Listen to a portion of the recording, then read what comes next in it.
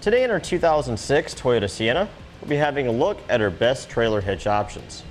All right, we have 3 hitches here today. All 3 of these are Class 3 with 2x2-inch square receivers.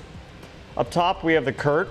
In the middle we have a Draw-Tite. And on the bottom we have the etrailer.com hitch. First we'll give you a brief summary. As far as weight capacity goes, we found the Draw-Tite hitch to be the winner here because it does have the highest capacity of our 3 hitches. As far as towing goes, we found the Draw-Tite hitch to be the winner here as well because it does have slightly larger and easier to use safety chain loops, and we do have the attachment point for any of our wiring harnesses that we may have.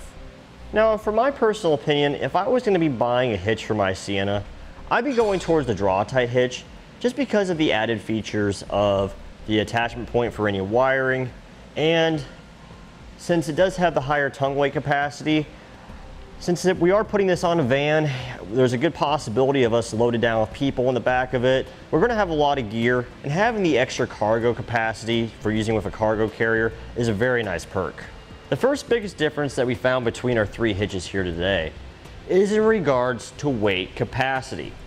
Both our Curt and our etrailer hitch, they have identical weight capacities of 350-pound tongue weight rating and a 3,500-pound max gross trailer weight rating. Both of these do support the use of weight distribution with a 500-pound max tongue weight rating and a 5,000-pound max gross trailer weight rating when you're using that with your trailer. The Draw-Tite hitch here, it is different. It has a 675-pound max gross tongue weight rating and a 4,500-pound max gross trailer weight rating. It does support the use of weight distribution as well, but the numbers don't change. They stay the same at 675 pounds and 4,500 pounds. So those numbers, it just depends on what you're using the hitch for. If you're going to be towing a trailer, it doesn't really matter because you're not going to have that much of a tongue weight capacity anyway. On a Sienna, the vehicle's not capable of towing a tremendous amount of weight. But if you are doing a non-trailer application, the tongue weight capacity could come into play for you. The next biggest difference that we found is in regards to towing. Our Draw-Tite hitch here has an additional feature that the other 2 hitches don't, and that is this bracket which is welded on. This bracket serves as an attachment point for any of your electrical harnesses that you need to run your trailer lights. So if you're towing a trailer, you gotta have lights, they're required by law. Having a place to put them securely on your vehicle is a nice feature. Additionally, the safety chain loops on the Draw-Tite hitch are a little bit larger diameter. So even if you have a very large safety chain hook like this one, it gives you a little bit more options of versatility to have clearance around your hitch pin hole. We have a look at our etrailer hitch here, which is identical to the Curt hitch.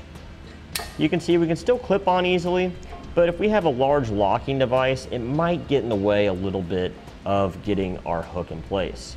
Now, even though the Draw-Tite hitch does have this included with it, there are options available for the Curt or the etrailer hitch. We do sell no-drill mounting brackets like this one here, which you can clamp around your hitch to give you a secure attachment point as well.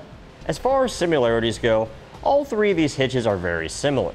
They're all going to allow you to tow a trailer, use a bike rack, use a cargo carrier, whatever Class 3 2x2-inch accessory you want to use. Any one of these hitches will accept it just fine.